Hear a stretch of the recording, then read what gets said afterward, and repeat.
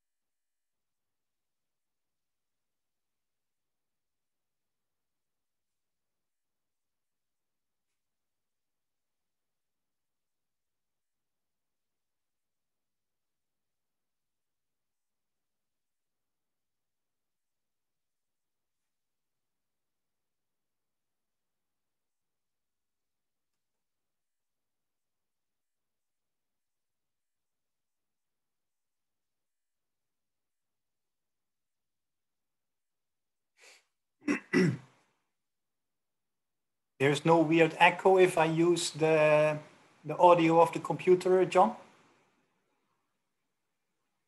Or you're silent now, yeah. Unmute. Yeah, no problem. Okay, because otherwise I'll do the same thing you do, the headphones. But if it sounds okay, then I'll do it this way. Sounds absolutely fine to me. Okay.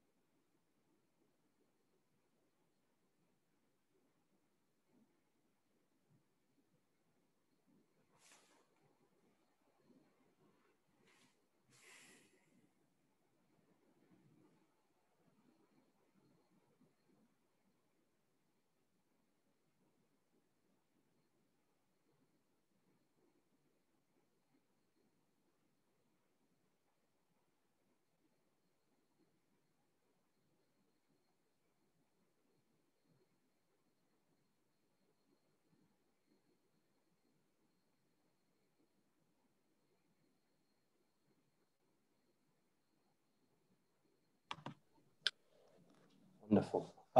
Good evening, everybody. I hope you can hear me okay. My name is Jonathan Hill, and I'm Director of the Institute of Middle Eastern Studies at King's College London. And I'm delighted to introduce Dr. Carol Kirsten, who's going to be speaking to us tonight. He's going to be kicking off or restarting our seminar series in the new calendar year, and we're delighted to have him. Carol is Reader in the Study of Islam in the Muslim World in the Department of Theology and Religious Studies at King's College London.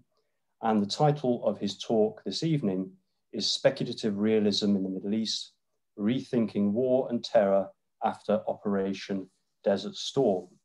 As I'm sure you are all aware,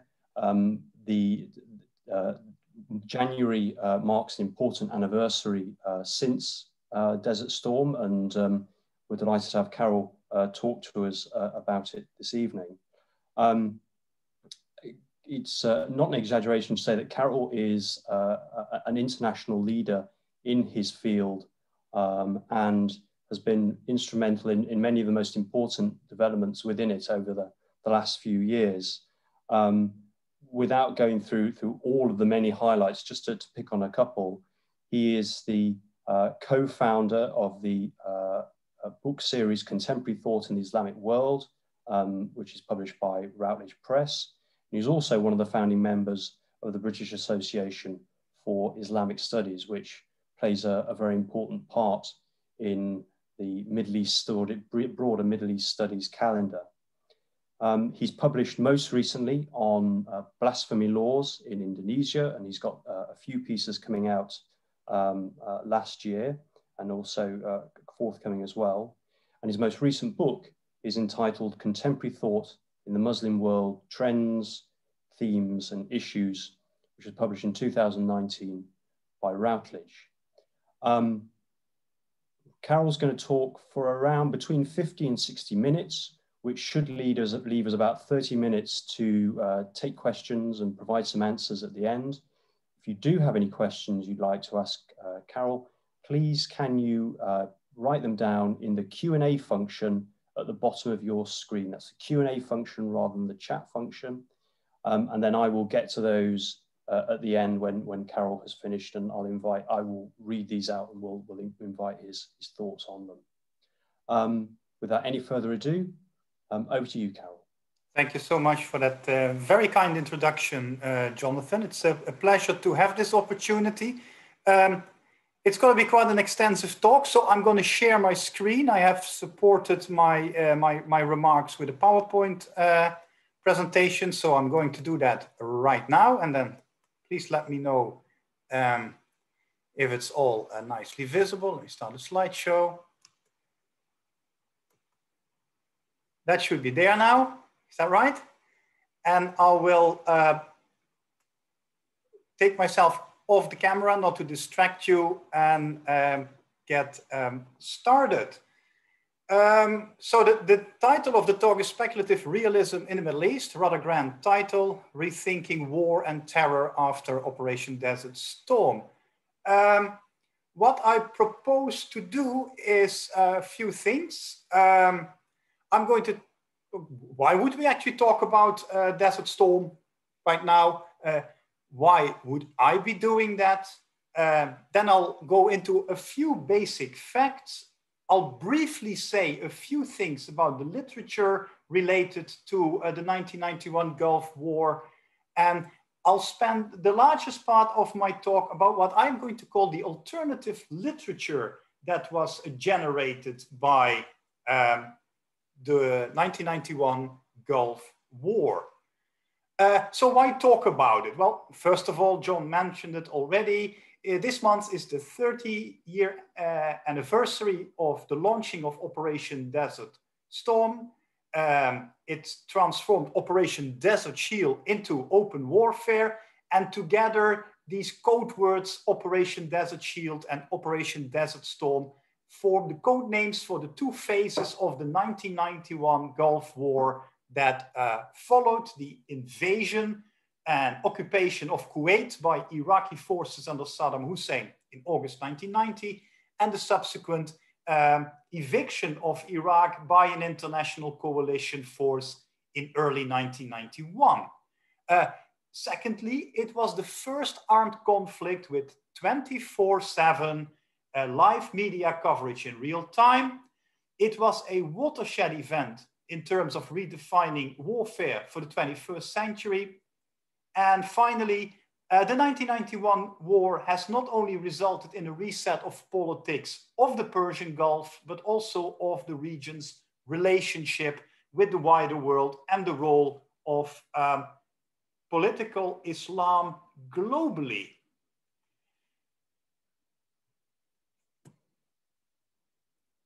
Now, why would I be talking about this? Well, this Gulf War is actually the only armed conflict that I have witnessed up close. After graduating as an Arabist from university in the Netherlands in 1988, I joined a construction and engineering firm which had been one of the house contractors of the Royal Saudi Air Force since the 1970s. And from the fall of 1990 until early 94, I was stationed at King Abdulaziz Air Base in Dhahran, that's the eastern province of Saudi Arabia, working on a project that was executed under the Al Yamama program, a large defense deal between Saudi Arabia and the UK. And in that civilian capacity, I witnessed the unfolding of the conflict from what was in effect the center of air operations coordinated by the United States military Central Command, which is responsible for the Middle East. Now, I stayed in Saudi Arabia till late 2000. And then I embarked on a new career in academia. And in my current incarnation as a scholar of Islam, I specializing in the intellectual history of the contemporary Muslim world. I was reading a book by an Iranian philosopher, Reza Negarestani, entitled Cyclonopedia. And my initial interest was in the Islamic reference employed by Negarestani in this quite strange book, which fits in the genre of theory fiction. I also learned that Negarestani is associated with an emerging strand of contemporary philosophy known as speculative realism. And it took its name from a workshop that was hosted by Goldsmiths College in London in 2007. Through that book, I was introduced to some rather idiosyncratic interpretations of and reflections on the Gulf War by mostly French intellectuals. And that was the incentive and the inspiration for the unconventional angle I'm adopting in this presentation. Now, I have to confess that initially I was not sure what to make of these eccentric philosophers and authors.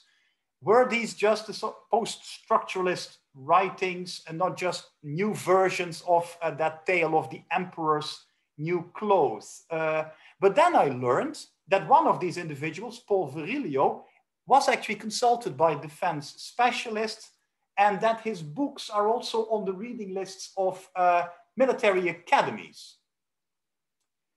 I also found out that the ideas of a comparable philosopher, Gilles Deleuze, were explored by an Israeli general who actually did his PhD at King's and who later incorporated these ideas in a military handbook. And it was actually only then that I sort of plucked up the courage to propose the seminar topic to John Hill. And it's why I'm going to concentrate on that alternative literature today.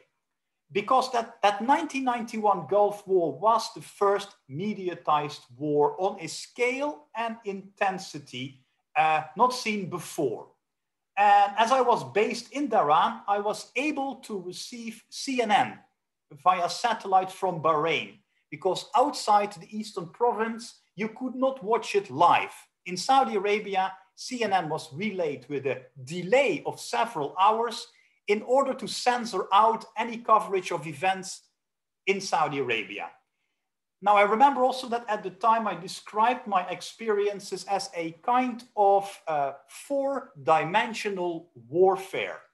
not knowing at the time that I had actually caught on to something that Paul Virilio in his writings on the Gulf War called the fourth front. Now, so this by way of personal disclosure.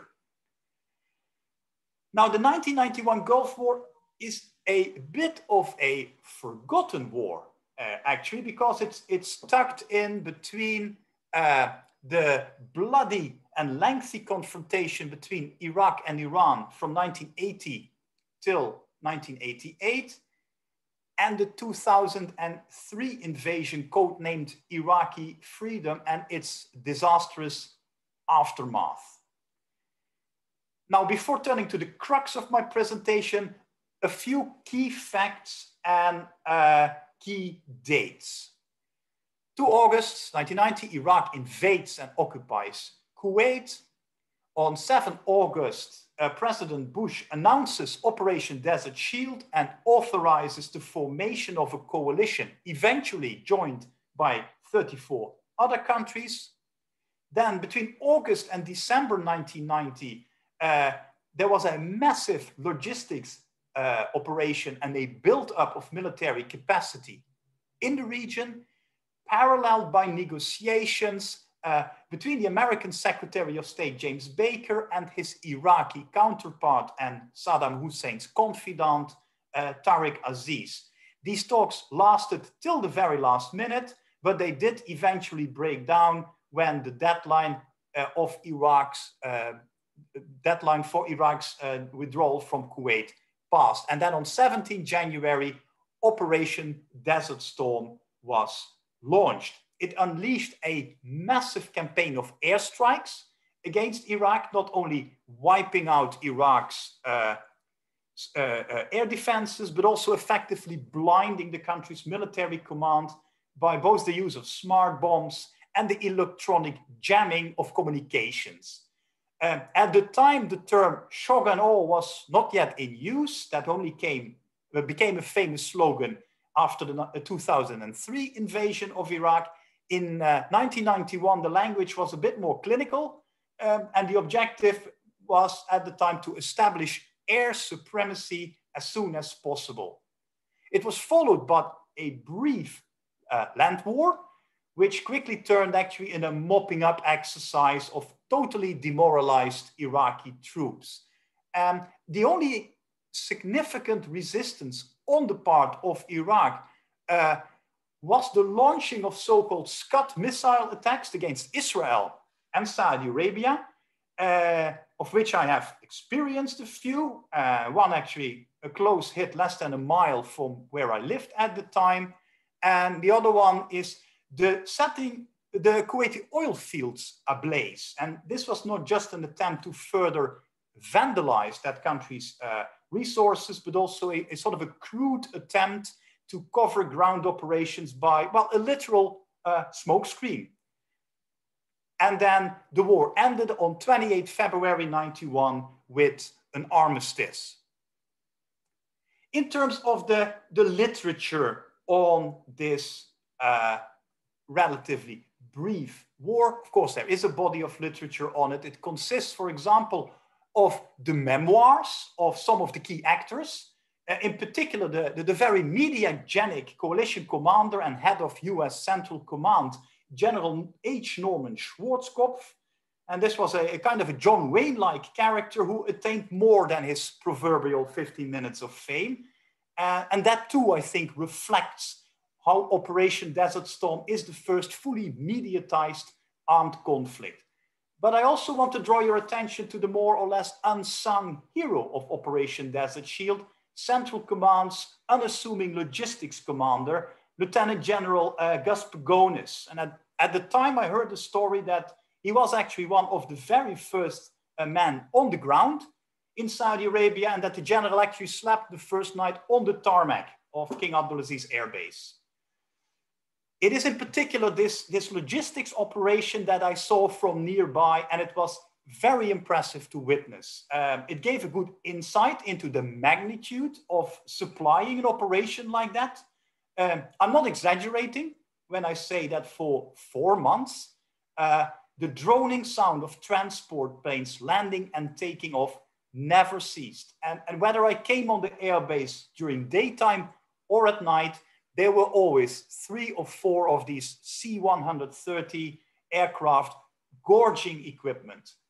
And what was officially, of course, a Saudi airbase was in effect turned into one massive American military camp with PX stores, women, military personnel driving cars. That was a first in Saudi Arabia, also for us as expats.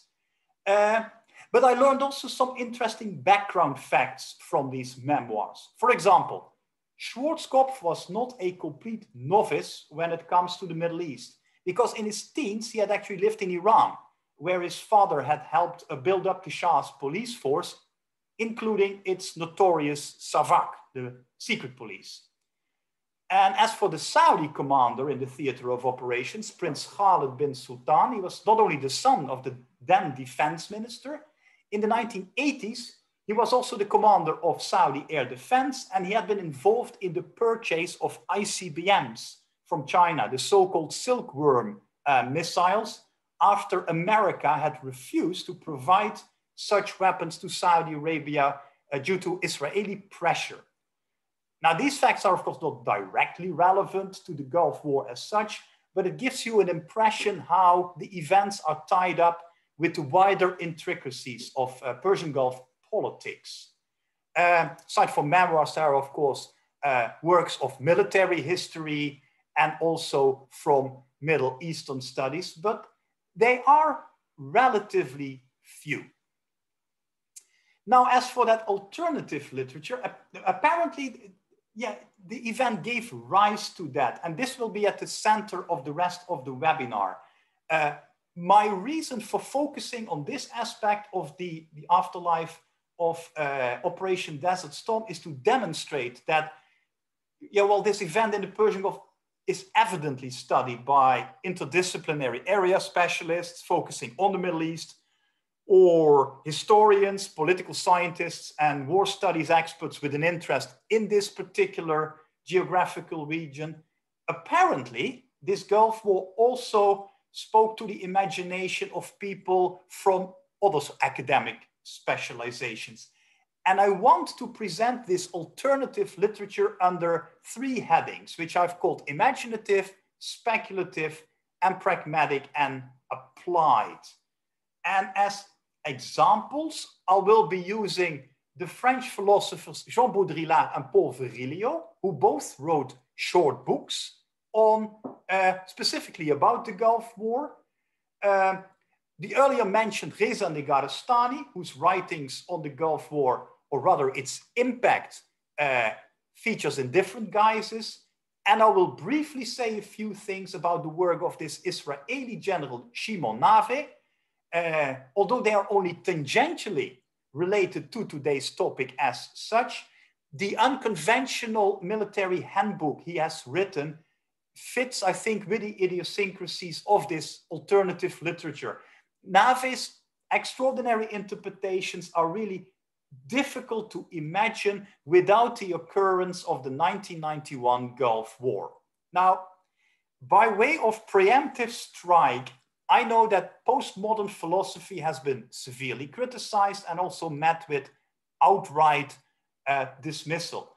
As I mentioned at the beginning, I'm also not always certain how serious to take this strand of contemporary philosophy. Now, some of you may know this book by the physicist Sokal and Bricmont, Imposture Intellectuelle, published in English as Fashionable Nonsense. Now, there is, of course, nothing wrong with separating the chaff from the wheat. But I think it must also be recognized that post-structuralists are not writing and should also not be pretending to write science. But their contributions can be acknowledged, I think, as attempts to think out of the box. So first, a few things about this Jean Baudrillard, whose ideas are certainly controversial, and that applies not only to the book he wrote about the Gulf War. In his youth, he took an interest in Alfred Jarry. That was a writer and what we would now call a performance artist, who is regarded as the precursor of art movements like Dada and Surrealism. And Baudrillard was in particular interested in what Jarry called pataphysics, which is actually an absurdist parody of metaphysics and science. And I think this is what probably brought Baudrillard also in the crosshairs of Sokal and Bricmont. He originally trained as a Germanist, teaching German at various lycées. But then he turned to sociology and he completed a doctorate with Roland Barthes, Pierre Bourdieu, and Henri Lefebvre. Baudrillard was indeed very much part of the generation of 1968, and he spent also his subsequent academic career at institutions associated with that movement. In terms of research interests, well, they're very varied. First of all, he fits very much in the post-structuralist school influenced by the structural linguistics of Ferdinand Saussure and the new field of semiotics developed by Barthes. As a sociologist, he has also written about consumerism, and later in his career, he occupied himself increasingly with historicism. Like Francis Fukuyama's The End of History, also Baudrillard spoke of the vanishing of history as a result of globalization. But unlike Foucault, he did not see it as a culmination of progress. In his mind, the end of the Cold War was not an ideological victory. And he thinks that both Marxist visions of global communism and liberalism, civil society were illusions. But most importantly, for now, is his interest in the working of modern media, in particular the work of the Canadian scholar Marshall McLuhan.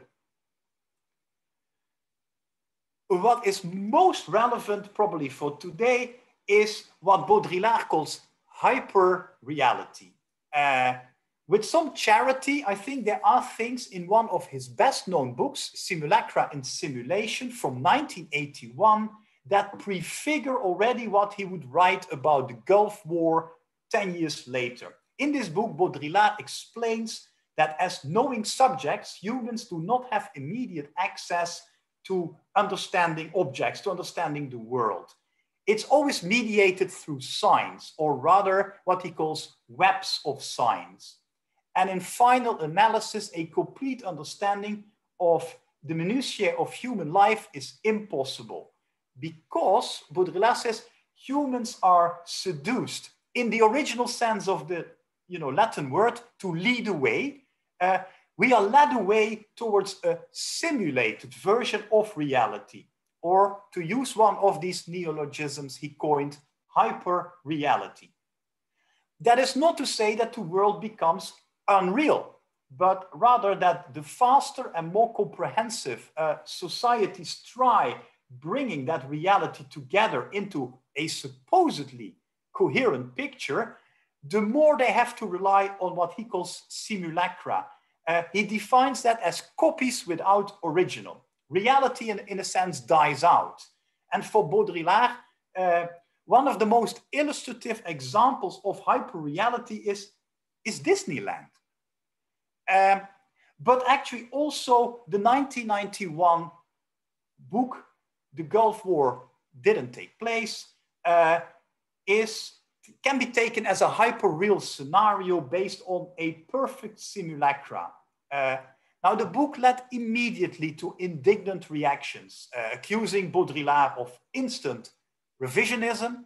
But just as hyperreality is not a denial of a reality, the Gulf War did not take place is not the same thing as saying that the events we could all witness via CNN did not happen. What Baudrillard questions is whether these events constitute a war in the conventional historical sense of the word. And Baudrillard signals, for example, that there is a heightened level of military deployment of simulation technology at work that it's not replacing the realities of violence, but as these technologies become an integral part of operations, imaging and other data used for exercises and wargaming have reached such a level of sophistication and speed that they become indistinguishable from real-life battle conditions. And this endeavor to attain what is called a seamless manipulation of images and information, blurring the lines between the real and the virtual, makes such confrontations like the Gulf War of 1991 an instance of hyper-reality. Now, that provocative book takes its title from the last of 3 articles written by Baudrillard for the French periodical Libération and for The Guardian. It was published on 29 March 1991, so a month after the armistice. The first one, Will the Gulf War Take Place?, appeared on 4 January. That's 10 days before the start of the air campaign. And the crux of its argument is that the paralysis resulting from the logic of deterrence in the traditional sense of the word, as it was developed in the Cold War era in the form of this strategy of mutually assured destruction, it has transformed the nature of warfare in the sense that power is actually exercised virtually. And Baudrillard draws a parallel with the evolution of capitalism from ostentatious displays of wealth to the more secretive or discreet circulation of speculative capital. In a similar way, warfare has moved from an actual exchange of fire to what is afforded by electronic interferences in terms of both deception and signal jamming.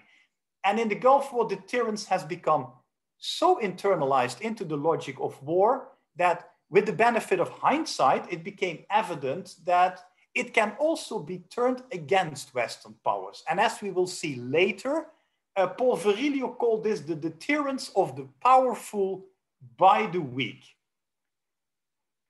The second essay, The Gulf War, Is It Really Taking Place?, appeared on 6 February, so amidst the hostilities, and it is concerned with Operation Desert Storm as a media event.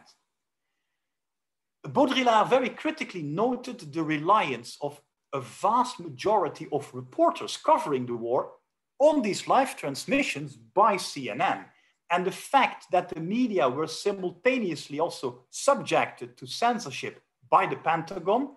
It brought the taking control of the military over reporting and images to a whole new level.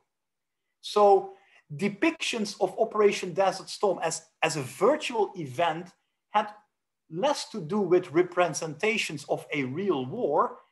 It became more like a spectacle stage for a variety of strategic and political reasons by all sides involved.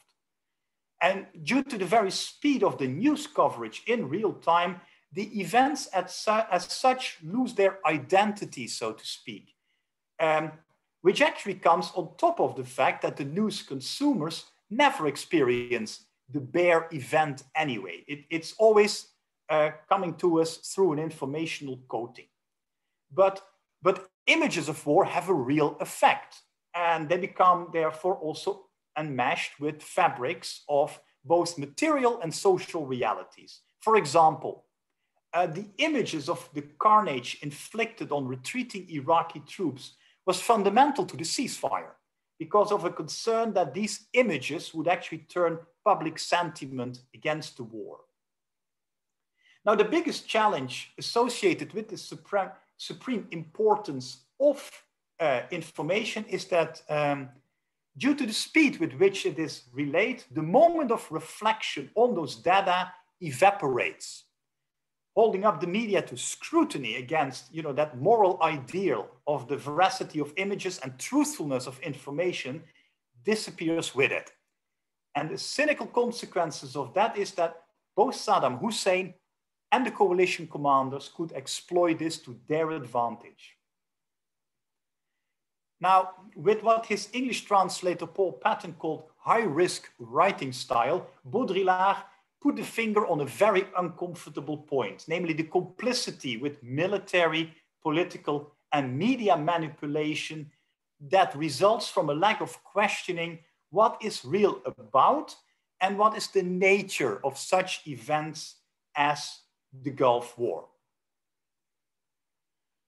So when Baudrillard says that the Gulf War did not take place, he is not making universal claims about a collapse of the real into the representational, but what he does is making ontological claims about aspects of social reality, such as virtual warfare based on deterrence and information war through the media. The question is therefore whether Operation Desert Storm constitutes a war in the traditional sense of the word, because there is no denying the disparity in military technology and method between the coalition and the Iraqi forces, because there was almost a complete absence of battlefield engagement. Desert Storm in that sense was an asymmetrical operation, an exercise in domination rather than an act of war.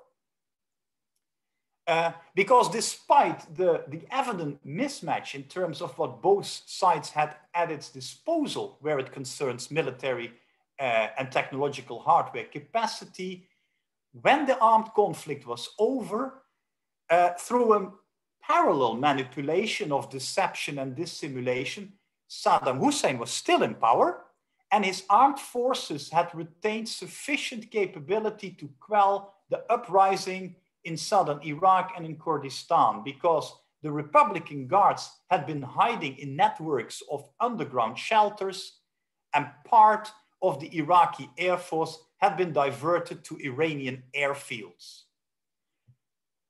So let me end this part of the discussion with a few direct quotes from Baudrillard's own final observations. Our wars thus have less to do with the confrontation of warriors than with the domestication of the refractory forces on the planet. Those uncontrollable elements, as the police would say, to which belong not only Islam in its entirety, but also wild ethnic groups, minority languages, etc. All that is singular and irreducible must be reduced and absorbed. This is the law of democracy and the new world order. And in that sense, the Iran-Iraq war was a successful first phase. Iraq served to liquidate the most radical form of the anti-Western challenge, even though it never defeated it. The decisive stake in this whole affair, according to Baudrillard, is the consensual reduction of Islam to the global order, not to destroy, but to domesticate it by whatever means: modernization, even military, politicization, nationalism, democracy, the rights of man, anything at all to electrocute resistances and the symbolic challenge that Islam represents to the entire West. Now, Baudrillard's colleague and friend, Paul Virilio, had his own take on the Gulf War. But many of his representations and interpretations resonate, I think, with those of Baudrillard. And I will begin again with a few biographical facts about Virilio that help understand where he comes from and what shapes his thinking. Son of an Italian communist and a mother from Brittany, he lived through the bombings of the city of Nantes in World War II. Originally trained as a stained glass artist, even working with Henri Matisse, he did his military service in Algeria, after which he studied philosophy at the Sorbonne with Raymond Aron, Vladimir Yankelevich, and Maurice Merleau-Ponty. And especially the latter's phenomenology of a perception have very much shaped Paul Virilio's own thinking. He specialized in aesthetics and spent his career at the so-called École Spéciale d'Architecture in Paris. For Paul Virilio, the Gulf War was an instance of a convergence of the interests that have occupied him actually all his life and that form the constituent ideas of his philosophy, combining an interest in urbanism and military archaeology, the connections between speed, war, and politics. And for his thinking, he also coined neologisms derived from the Greek word for running or for a racing track, and he comes up, dromos, and he comes up with terms like dromology, dromosphere, dromoscopy. Then the phenomenon of virtualization, the predominance of the image of the event or object over the event or object as such.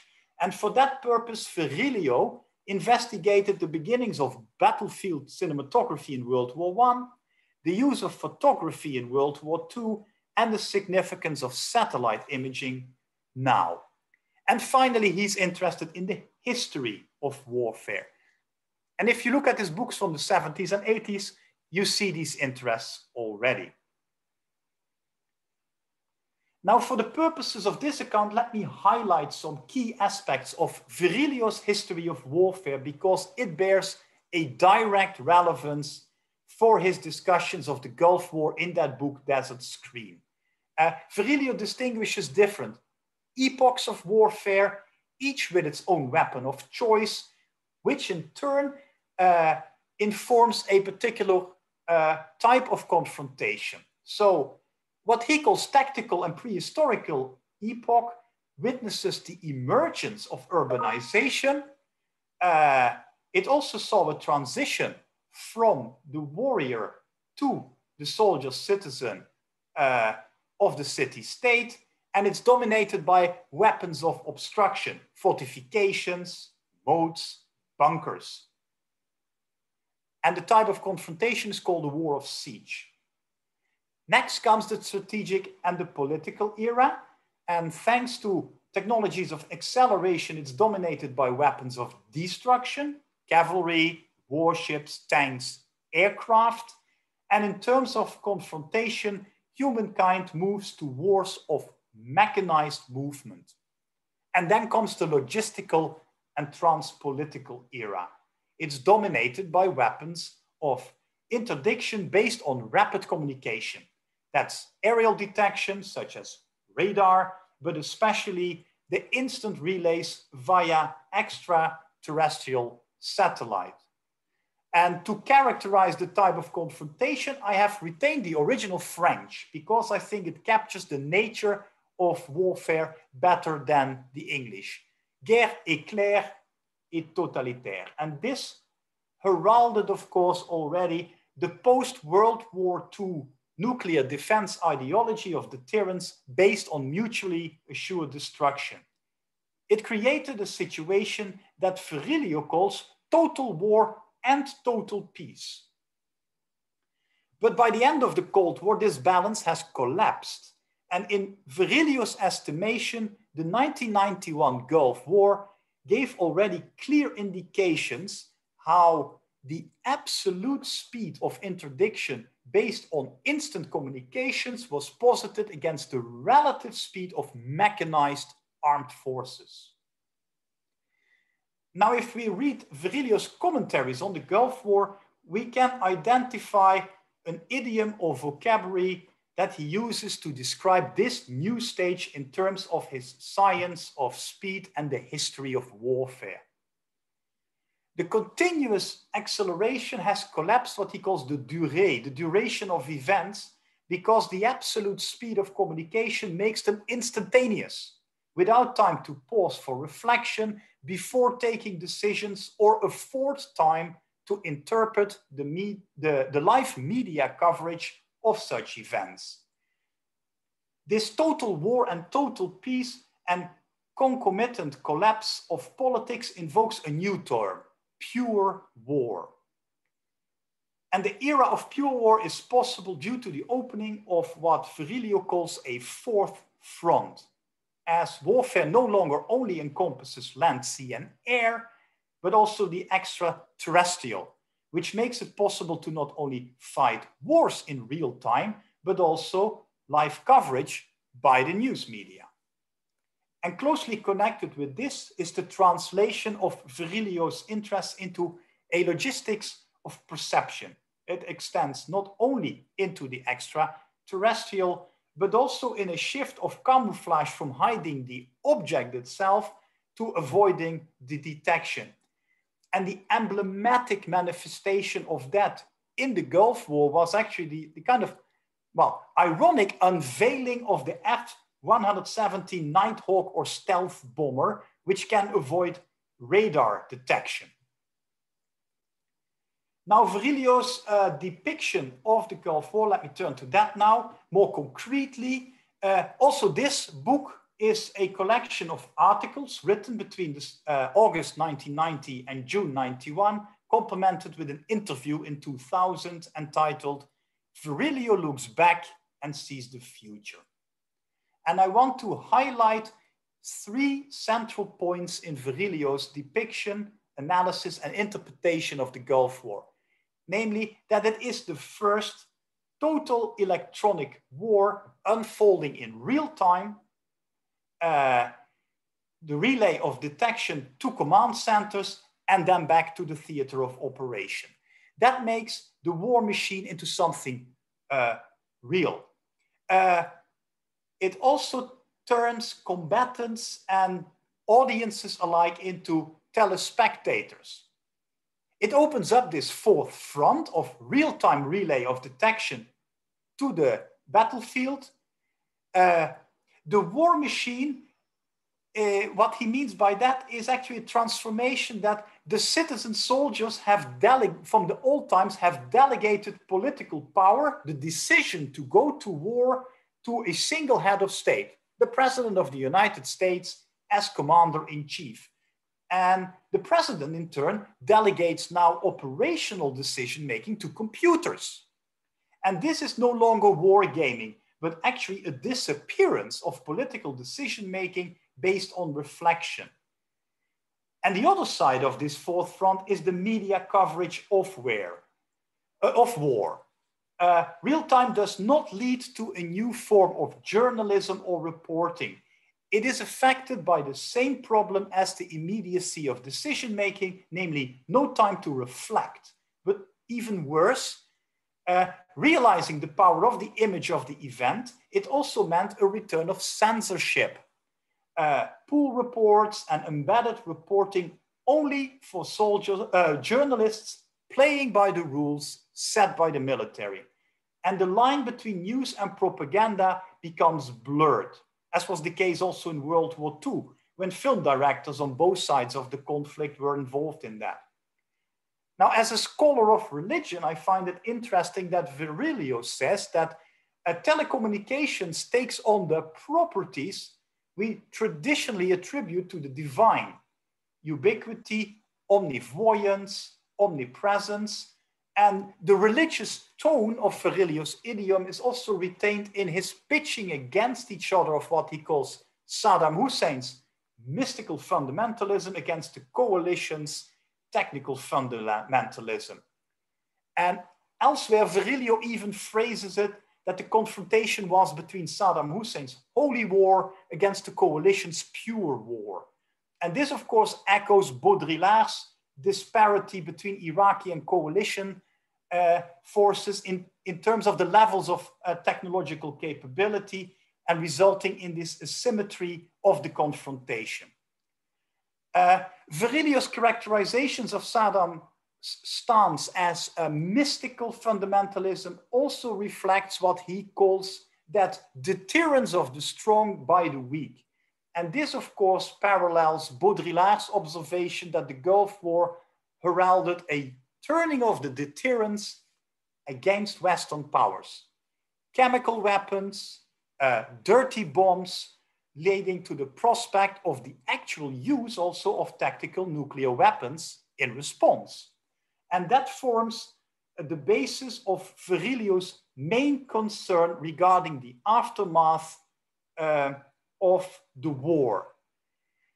Namely what he calls the disequilibrium of terror, opening up what he calls a second front. But because of the use of the term fourth front, I find that confusing. And I think it's more correct to speak of a second conflict. Namely the prospect of a religiously inspired confrontation involving what Virilio calls the lost children of migrants from the Muslim world. And Virilio envisages the mega cities of the world as new theaters of operation, because as another post-colonial theorist, Hamid Dabashi, observed, Today, the colony is as much in the metropole as the metropole used to be in the colony. And well, yeah, with the benefit of hindsight, that we happen to have this last estimation of Virilio now sounds prophetic. 9/11 and other attacks that followed the launching of Operation Enduring Freedom in Afghanistan in 2001 and Operation Iraqi Freedom in 2003 seem to bear out Virilio's predictions of 1991. Now let me end this part of the presentation with the final words from Virilio's interview with James Derderian in 2000. In response to the question what the consequences are of military schools studying his books, Virilio actually observed that military professors really ought to study the Bible, the Old Testament, where Joshua stops the sun, or even the New Testament, the Apocalypse of John. Now, this reference to the Apocalypse brings me to Reza Negarestani, because he has written an essay on the Islamic understanding of apocalypticism in Collapse. And that is a kind of yearbook publication that is at the center of that earlier mentioned school of philosophical thinking we know as speculative realism.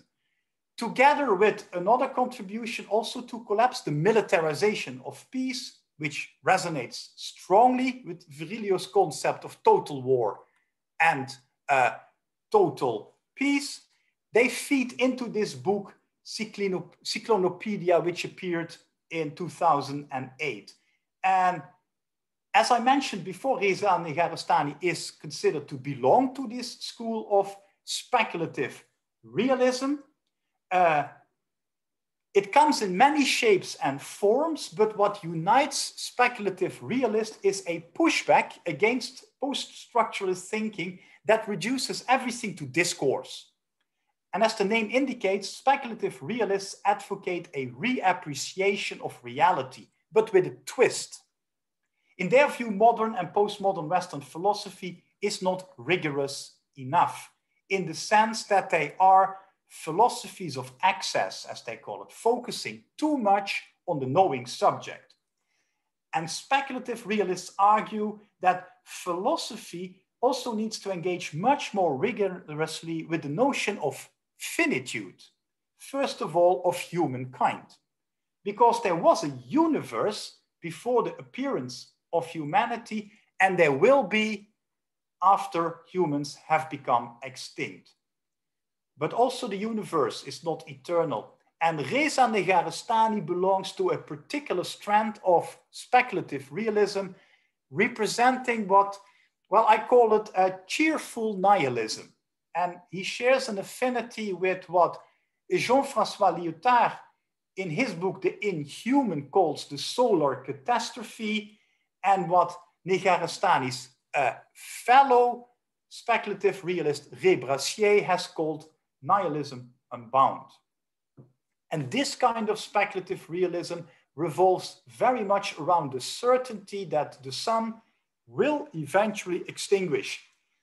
And what consequences has that for philosophical thinking? Not in the sense that because of such radical finity, philosophy is futile, actually the contrary. This realization makes shaking off the shackles of subjective thinking all the more pressing, extending philosophical concerns beyond the human. And that has already proven to be important because of the rise of artificial intelligence. And it has already resulted in the emergence of transhumanism and posthumanism. And the type of warfare seen during Operation Desert Storm is prefiguring that. Because Negarestani's writings appeared almost 20 years later than those of Baudrillard and Virilio, he also incorporates the events that have occurred since Desert Storm. And that includes, of course, 9/11, the subsequent war of terror, another intervention in the Persian Gulf, Operation Iraqi Freedom. Cyclonopedia is a strange and sometimes also disconcerting book. It fits into that category, what actually Jean Baudrillard calls theory fiction. And the book attained something of a kind of cult status among speculative realists. It is composed as a multi-layered frame story, like the Arabian Nights. And you can also read the book as a kind of an experimental novel. One layer is provided by a manuscript left behind by a fictive Iranian archaeologist, Hamid Barsani, who features as a kind of the mad scientist.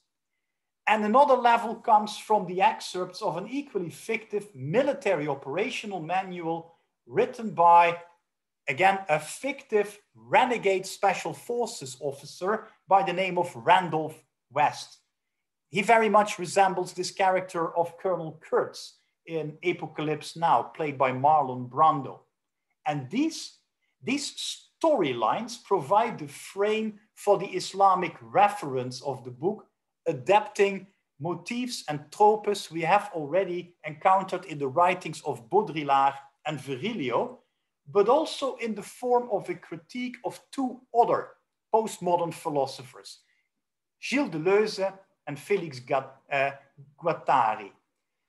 At this point, I have to insert a kind of an intermezzo or make a digression, because I believe we can't even speak of that famous book written by Deleuze and Guattari, 1,000 Plateaus, as a kind of a prequel to some of the themes occurring in Cyclonopedia.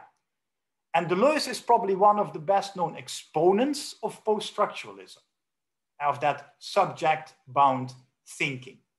Now, in a section of 1,000 Plateaus entitled Nomadology, the War Machine, which has also been published separately, Deleuze and Guattari unpack notions that also find incarnations in Negarestani's thinking, namely notions like nomad thinking, striated versus smooth space, and again, the idea of the war machine. Now, 1,000 Plateaus is 600 pages long, so I'm only going to be very briefly talking about these notions.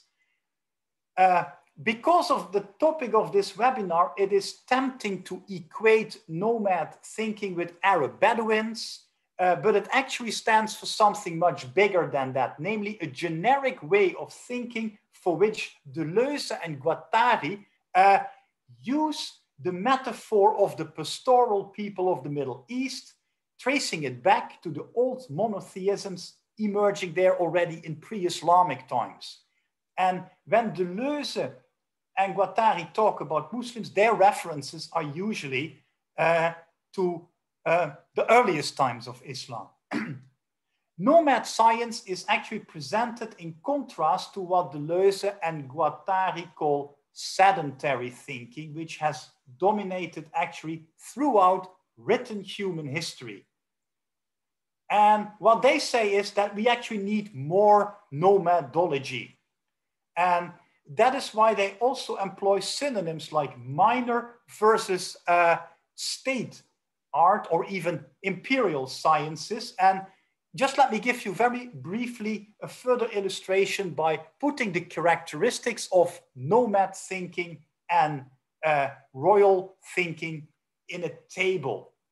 What Deleuze and Guattari present are two different conceptions of science, but located in a single field of interaction in which royal science continually appropriates the content of these vague nomad sciences, while nomad science continually cuts the contents of royal thinking loose. So nomad thinking does not refer to simpler technologies or practices, but a scientific field in which the problem of these relations is brought about and resolved in an entirely different way than from the point of view of royal science. Similarly, striated and smooth spaces do not refer to the conditions of the landscape in a specific geographical area, like sedentary and nomad. These are again metaphors for the contexts in which particular ways of thinking occur. So striated stands for the domain of the sedentary versus the smooth as the habitat of the nomad. And Deleuze and Guattari have also associated the striated space with the game of chess as a game of regulated warfare with front lines and battles over against the Japanese board game of Go as war without confrontation, retreat, no battle lines, no front lines, pure strategy. It also contrasts with a close versus an open space, the relative versus the absolute, and the global versus the local. This comparison between chess and Go brings me also to Deleuze and Guattari's thinking about war. And they make a point of stressing that war is not a state of nature, but a social condition of resisting or subverting the state. And this also explains the association of the emergence of the war machine with guerrilla warfare, the pure strategy of non-battle. And also why they call the war machine a constituent of the smooth space, an invention of the nomad. Coming from the outside, the war machine cannot be reduced to the state because it actually predates sovereignty and law. However, the war machine is appropriated by the state and then institutionalized into a military. But Deleuze and Guattari repeat that it is not referring to actual warfare. And here Deleuze and Guattari invoke Clausewitz to make a distinction between the war machine and state warfare as a continuation of politics with different means. Instead, the war machine refers to this idea of absolute pure war, the transpolitical nature of deterrence. So in that sense, nomadology is also a polemology. And applying this historically, Deleuze and Guattari have argued that religious formations, such as Middle Eastern monotheisms, emerged locally among the nomads. And then these absolute creeds are spread by packs and bands, operating in the smooth space of the desert, generating this war machine that subverts states until they are absorbed by the state, and another band of nomads comes up again. And here Deleuze and Guattari also refer explicitly to that Arab historian, Ibn Khaldun's theory of the rise and fall of states and civilizations. Now, in relation to today's Middle East, the ideas of Deleuze and Guattari have been taken into two directions, a speculative one by Reza Negarestani, and what I call a pragmatic and applied one by Shimon Naveh.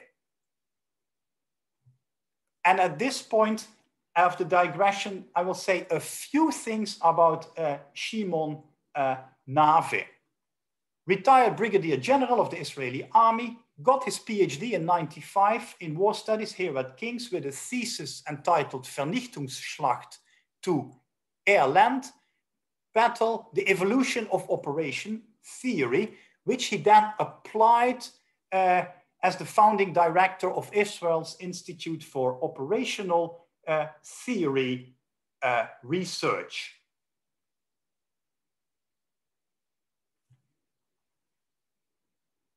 Naveh has reworked this thesis in a book, In Pursuit of Military Excellence, in which he traces the development of operation theory.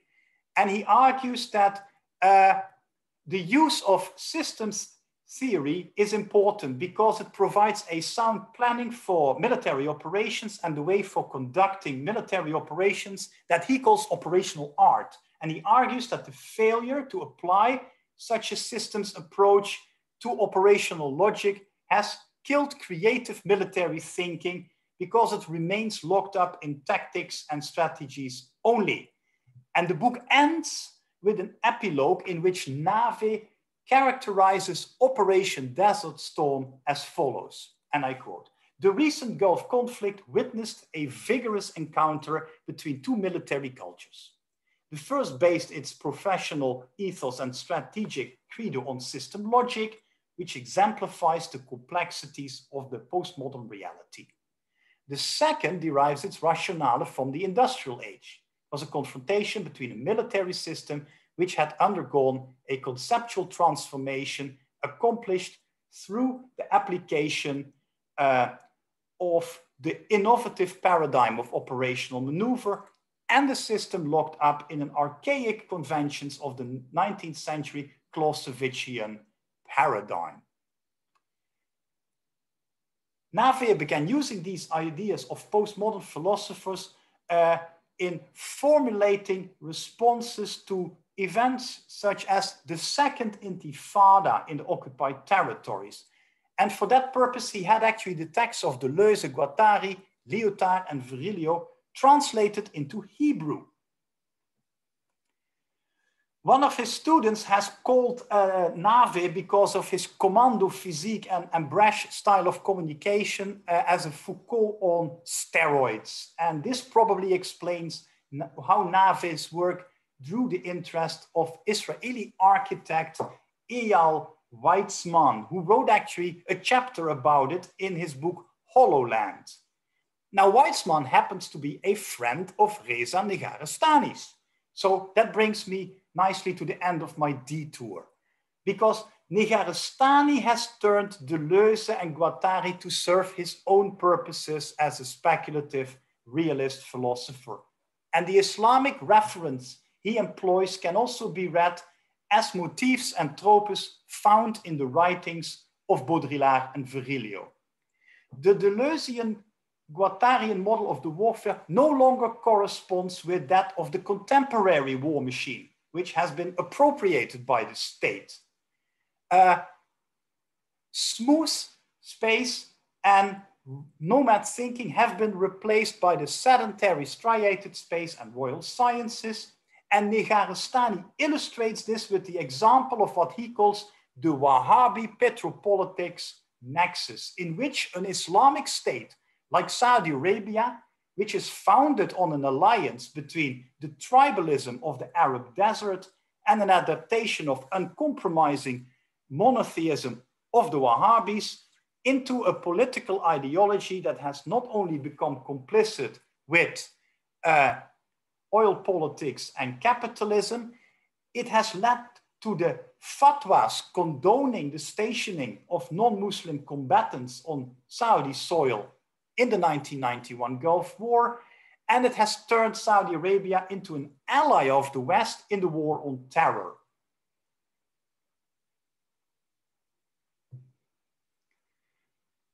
One of the most interesting aspects of Reza Negarestani's thinking, and I'm coming to the end of my talk, is his transformation of the notion of taqiyya. This is an Arabic term that means concealment or dissimulation. And it was originally a survival tactic used by the early Shia Muslims in the face of Sunni repression.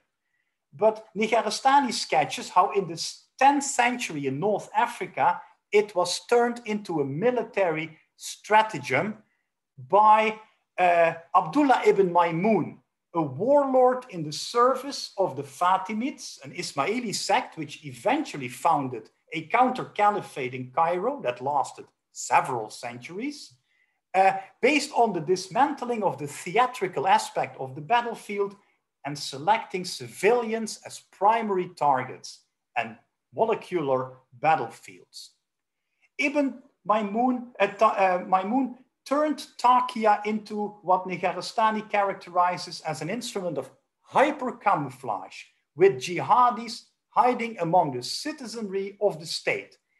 And this confounding of jihadi and civilian turns society into potentially hostile territory, or what Ibn Maymun called the abode of unbounded white war, at once the white of the thick, impenetrable fog of war and the color of peace.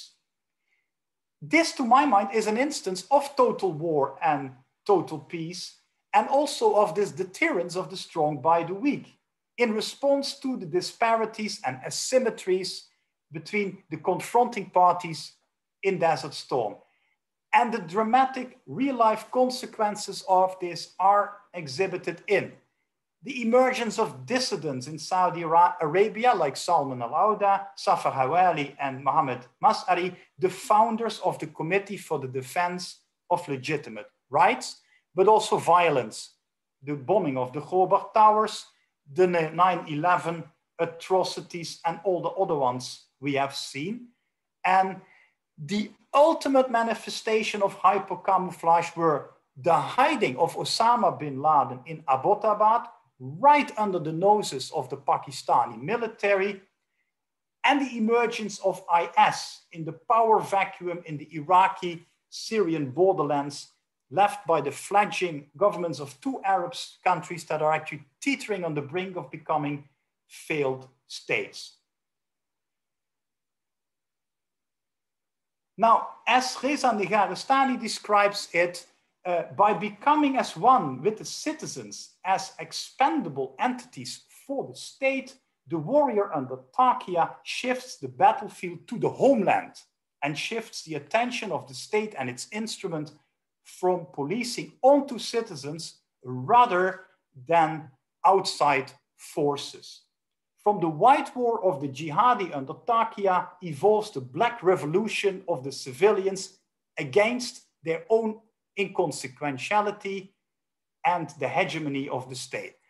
And in this domestic policy making of Western countries, that has led to Homeland Security, the Patriot Act, and the Prevent strategy, achieving what Reza Negarestani calls that militarization of peace. But all that was already set in motion by the 1991 Gulf War. And Baudrillard's observation that just as modern communication no longer has a direct interlocutor, strictly speaking, these electronic wars have no longer a political objective. And this mirrors what Virilio calls the transpolitical of wars of communication. Now, let me end with a slide with inversions by both Baudrillard and Virilio of Clausewitz's maxim. And with that, I will end, and I thank you very much for your patience to bear with me. Thank you.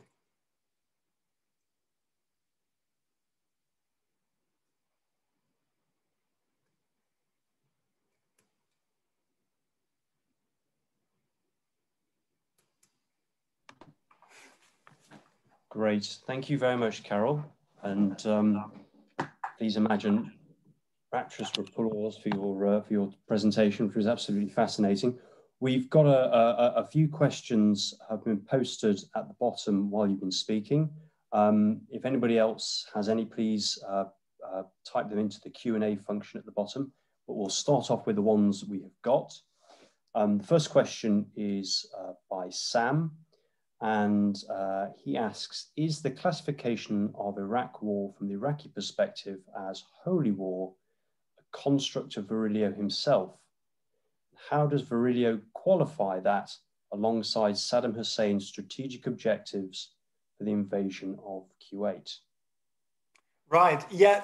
These are, of course, terms coined by Virilio, but there is some truth to it because I don't know if you recall it, but in the course of the occupation of Kuwait in 1990, Saddam Hussein had the Iraqi flag changed, and they added the words Allahu Akbar, great is, God is great, to the Iraqi flag. And it was an attempt, indeed, by Saddam Hussein to get a split in that coalition between Muslim countries participating and non-Muslim countries participating, because these fatwas I mentioned condoning the presence of non-Muslim combatants on the Arabian Peninsula was already controversial during the Gulf War. So there was definitely, regardless of his cynical, opportunistic political calculations and objectives, an attempt of Saddam Hussein to indeed manipulate also religion for his own political stratagems. Okay, thank you very much. The next question is from Nadia, and it is, would you say that monopoly over media coverage leads to monopoly over the images of reality that are spread globally? And doesn't that lead to dangerous manipulation of terrorism in the name of counterterrorism by Western governments? Yeah, I mean, that is exactly what people like Baudrillard and Virilio argue. They are very concerned with the return of censorship. And it's not even the monopoly of one station, which was the case indeed in 1991 when CNN was sort of the only operational satellite TV station. But it continued also in Operation Iraqi Freedom when you had, you know, a host of media outlets, including also stations like Al Jazeera, broadcasting worldwide. But also in that conflict, there were huge debate among embedded reporters, relying basically on the goodwill of the military to have, well, call it a frontline seat to the events. And as Virilio and Baudrillard explained, it gives huge power to the military in determining what kind of an image is being relayed. But on top of that, there is also the consequences of the nature of this medium. It is so fast that any user, even the most well-willing users, because of the instant relay of events, there is hardly any time anymore for reflections. Everything is fed to us instantaneously and continuously. And it is that conflation of manipulation and speed that gives Baudrillard and Virilio reason to say, well, the rules of the game have changed. It started out indeed with technologies also used on, say, the operatives in these conflicts of wargaming, but eventually the war game became the war. And similarly, the coverage of that war has the same challenge of that absolute speed, as Virilio calls it, that makes reflection, not that it's not possible, you still have these, you know, discussion programs and everything, but the bulk of the information that comes to us is instantaneous. And that has led to a massive change in the nature, not only of these conflicts, but also the consequences of how we look at these things. And that is, I think, what also Baudrillard, who is a provocateur in the French sense of the word, means with this notion of hyperreality and simulacra, that, you know, it's repeating what Marshall McLuhan already said in the 60s, that the medium is the message. And the underlying realities is sort of, yeah, in that sense, disappear from view. But bear in mind, it also still does not deny that events, atrocities, you know, do physically occur. It's just the way they are relayed to us and how they come about that is hardly ever now the result of either reflective policy making, because basically computers, with the complexity of the data that come at you, take that out of the hands of what should be the policy makers. It's simply too much to process for a human mind. And similarly, there is too much going on also in the media. So it's not a sort of censorship in the sense of monopolization. Even the multitude of all the media operating are still, it becomes a self-propelled machine in that sense. It's not one party or another being dominating, because as Virilio and Baudrillard also pointed out, it's also turned against the dominant powers, that the tyrants of the strong by the weak. Saddam Hussein manipulated also the media just as much as the other side did. If I can ask a quick follow-up question. So how would you see social media and real-time reporting by individuals on war and conflict and violence. How would you see that fitting into these different strands about censorships and narratives and counter narratives? Well, I think actually it is almost the next stage of, it becomes a monster of Frankenstein, doesn't it, almost? But, you know, with the knowledge of and the technologies available in 1991, I have to be a kind of impressed by Baudrillard and Virilio that they sort of realized with what we now think is sort of crude coverage on CNN. Most, you know, young people who are probably listening and millennials think, what is he talking about? But in the 90s, this was revolutionary. And what I'm saying is, in that sense, that Gulf War is a watershed event, because all the other thing, this was the first time it happened. And the social media are basically the consequences and the further sophistication and evolution of this process. But it was a sort of predicted now 30 years ago when, you know, the actual possibilities locked up in this development were unknown. I mean, bear in mind, Baudrillard and Virilio are not IT experts. Eh? In that, I mean, they are academic philosophers of an idiosyncratic kind, but you cannot deny them a degree of, well, call it predictive power.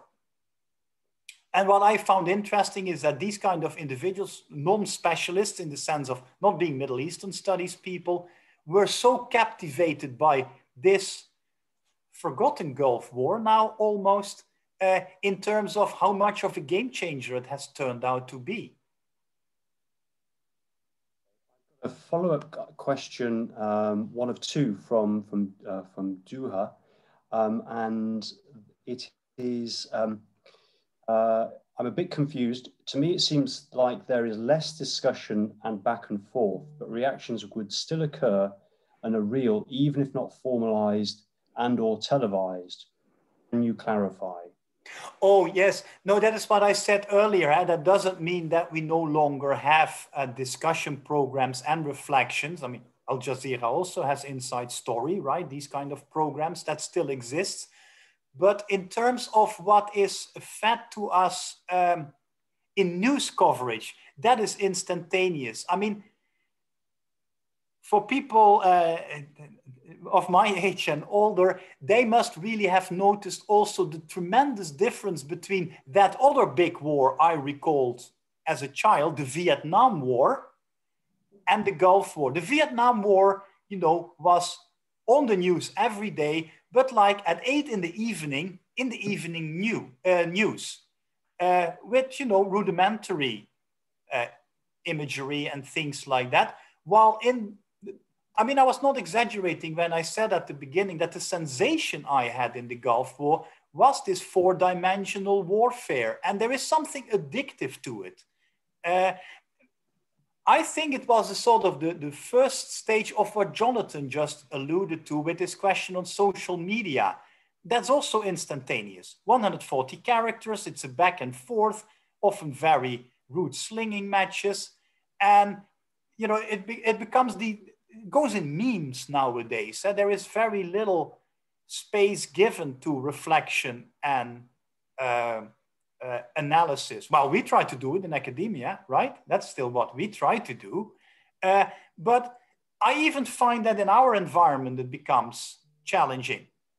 Every academic has to have a Twitter account. Every department has a Twitter account. Okay, thank you very much. I've got Dua's first question, original question, which is, how much would you consider these authors' belief that virtualization reduces the status of war as war, a simpler version to advancing technologies, where most would consider the signal jamming and other tactics that reduce the need for the battlefield a natural progression of war? Yeah, well, yes, I think that is crucial. And as long as you have a disparity of access to these technologies, you will see that the side who doesn't have it, you know, loses out. And that's when you get the atrocities in the sense of what you know, the Iraqi, well, civilian population also experienced with the bombing of Baghdad. I mean, The Gulf War, to my knowledge, was also the first time that that other clinical term came in, collateral damage. You know, total war was already a problem in World War II when, you know, citizens were suddenly targeted. There was the carpet bombing. There was a sort of a ban on that as being barbaric, but, you know, smart bombs and other detection things to try and hit with surgical precision, well, even that goes wrong. You know, the proverbial Afghani wedding parties that still get hit. So I think it's important that warfare does not become clinical and clean. And that is also never something Baudrillard and Virilio said. There is stuff happening on the ground, but the events as they unfold, they are no longer war in that conventional sense as a level playing field, you know. Well, moving forward from bare knuckle fights to duels, to battlefields, to the warfare we see in the 20th century. But real people get really killed. Let's not lose sight of that. This is also something Baudrillard and Virilio do not deny. They actually, I mean, Virilio in particular, with his prediction that the war will be, you know, in the mega cities. Isn't that what has unfolded with, you know, terror attacks, 9/11 and everything? The battlefield has moved, come actually closer in that sense. And that's why I was so captured by the reinterpretation, the twisting around of that Islamic term of taqiyya, which was sort of a legitimate tactic, a survival tactic for the Shia, but it has been turned into a weapon by organizations like IS. Saddam Hussein also, human shields, same story. Thank you very much. I think we've got time for one more question. And just to follow on from what you were saying about Virilio's prophecy as to where warfare would end up, and to draw on some of his earlier work that you mentioned to do with architecture, do you see any parallels in terms of the urban landscape between sort of the occupying forces in Iraq and some of the measures that are introduced into cities in Europe and elsewhere around the world to try and control, contain populations, to police them better and perhaps provide greater access to security forces when they think they need it? Yes, I mean, I've not looked in depth into that because, you know, I don't have the background, but indeed, actual material space features prominently not only in the writings of Virilio. It's exactly what you talk about in regards to cities that was so important to Naveh. I've also not, you know, studied him in depth, but I've seen a documentary on him where indeed he goes into West Bank cities and he says, you know, we turned the tables. It was no longer the Israeli military walking in the streets. No, the new tactics which he derived from his creative reinterpretations of that smooth and striated space, he took that literally. And, you know, Israelis go through walls now, from one house to the other, and suddenly the resistance fighters find themselves in the streets and they get picked off by snipers. I mean, Naveh gave a sort of, you know, he's a counterinsurgency expert, but he basically twisted these ideas around, got inspiration from it. He was thinking out of the box, which I think is the value of Virilio and Baudrillard's thinking, looking differently at these conflicts than we as, you know, usually trained as historians or political scientists tend to do. They take it to a new level of abstraction, but a guy like Naveh has an ability of giving that. He twists it back to a very pragmatic approach, cynical often, and he also admits that, you know, he's not a humanitarian. He's definitely a guy who's there with a mission. And he has used this way of thinking of indeed using space differently and to the advantage of the dominant power. And I think that the same dynamics, which are also sketched by Deleuze and Guattari, are at work there. I mean, I can follow his thinking to that sense because, you know, I'm not a war studies expert and I have no military training whatsoever, but I can sense what he's doing with it. Great, thank you very much. Having said that was the last question, we've got, if you can, we've got one last question that's come in. If you can take that. It's from Gary, and he asks, have you looked at Edward Said's coverage of the Gulf War? And do you think it is relevant within a contemporary analysis?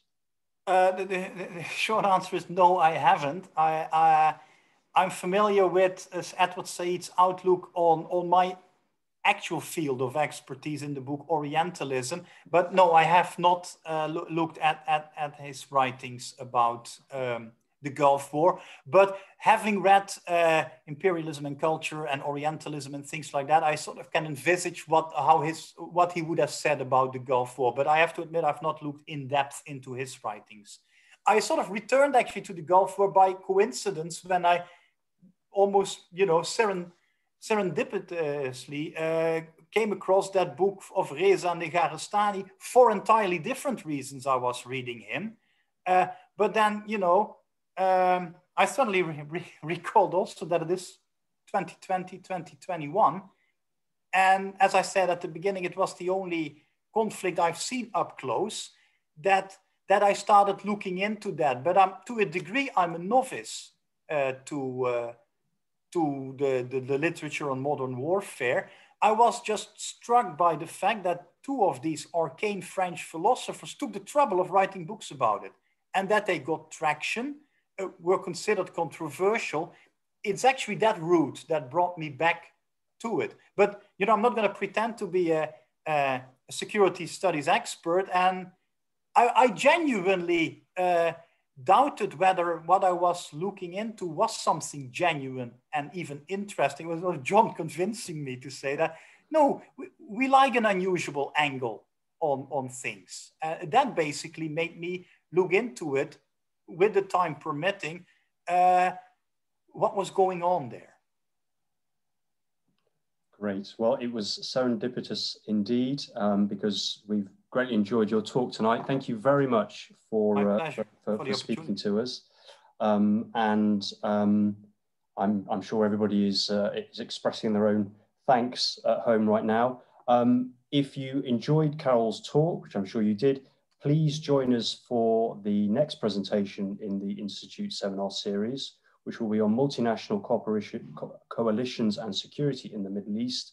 That will be on the 10th of February at 1500 hours Greenwich Mean Time, and will be given by Dr. Sarah Cardown, a former visiting fellow in the Institute.